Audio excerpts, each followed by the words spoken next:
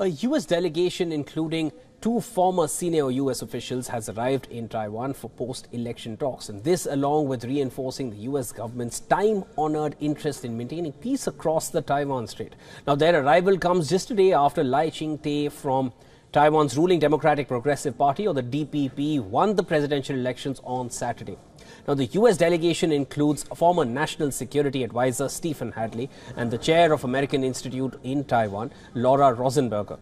Hadley had served as a U.S. National Security Advisor from 2005 to 2009 under former U.S. President George Bush.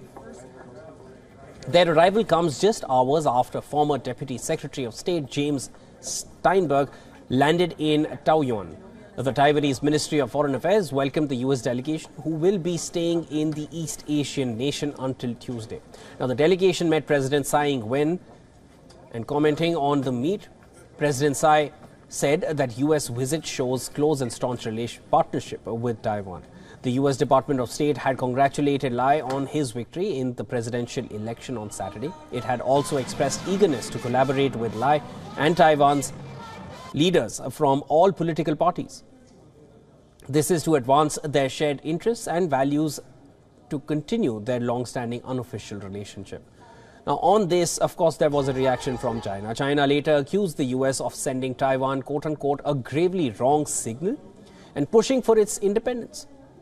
Beijing described the U.S. message congratulating the new Taiwanese president as a betrayal of Washington's pledge to keep diplomatic relations with Taiwan as unofficial.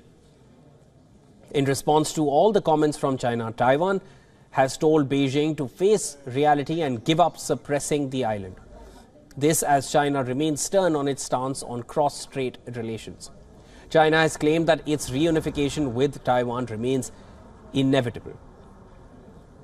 After Taiwan disregarded Beijing's warnings and elected pro-sovereignty candidate Lai Ching-te as president, the self-governing island is threatening to become independent. To this, China's top diplomat issued a warning on Sunday, saying that any move in that direction would be harshly punished. Standing in solidarity with China, the South Pacific nation of Nauru has now said that it was severing its diplomatic ties with Taiwan and would instead recognize China. In response to this, Taiwan's foreign ministry announced that it will, quote-unquote, terminate its diplomatic relations with Nauru.